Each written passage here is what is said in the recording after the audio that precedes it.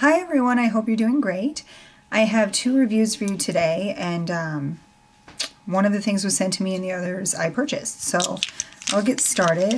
The first thing I want to talk about is this GlamTox eye pen from the company Rodial.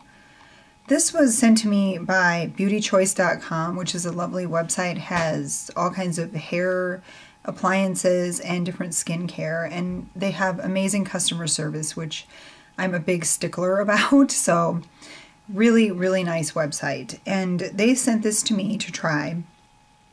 And forgive my voice, I still have this cold thing going on, but I feel fine.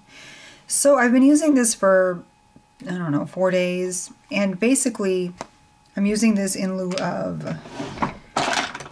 like my Hourglass concealer, which is a stick.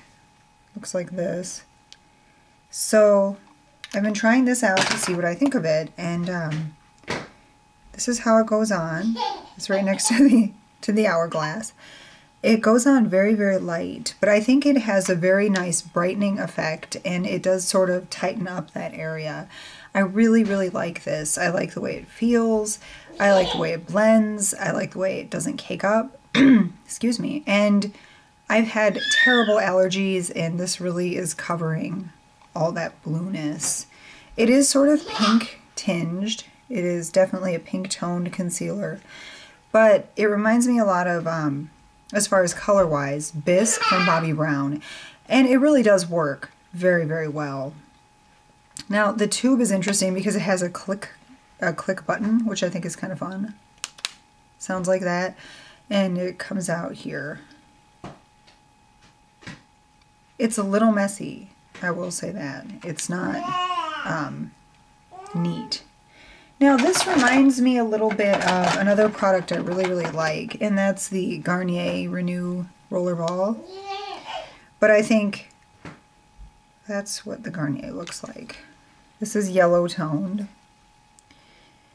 The thing I love about the GlamTox eye pen versus this Garnier Rollerball is with the Garnier, I need another concealer. This does it all. It conceals, it brightens, and it does what it claims to do.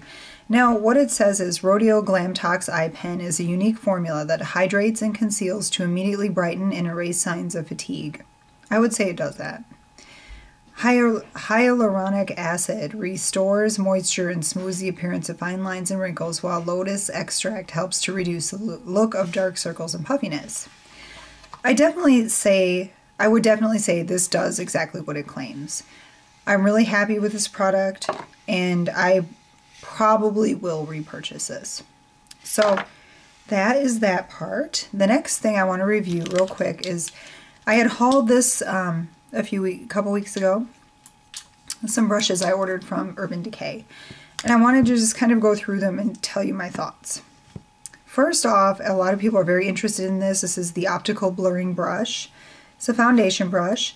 I kind of didn't want to like this. I thought I have so many foundation brushes, and the reason I have so many is because I don't always clean them right away, and I also, take them in my kit and whatnot. So my previous favorite had been the Sigma F84, which is the angled kabuki, and I liked it because you could kind of get into the corners and under your eyes pretty easily. I still love this, but this is very nice. Now, this reminds me a lot of another Sigma brush. Let me see if I can find one. It's the round top kabuki. I don't know if I have one in here. I think they're all in my kit. But it's similar, except it's shorter. So this is longer bristles with a little more give, but it's just the right amount. And I really love this brush. I really, really do. If you have some sort of reason that you don't own any, that's not what I meant to say, but basically if there's a reason you don't like to order from Sigma, whether it's that you can't see it in person or you just haven't used their products and you're interested in this one, I think it's worth the money. It's $24. That's not that bad for what you get, and it cleaned up so easily. So this is definitely a win in my opinion. Now next is one that I love. This is the powder brush, and this one's a little more expensive. It was $36, but it's super soft.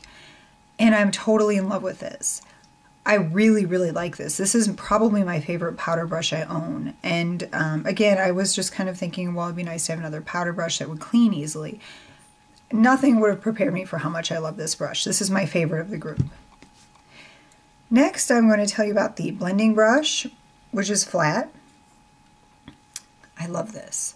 I love this to get in the crease. I love this to tap powder on the lids. This is very universal, and I think this is a great, great brush.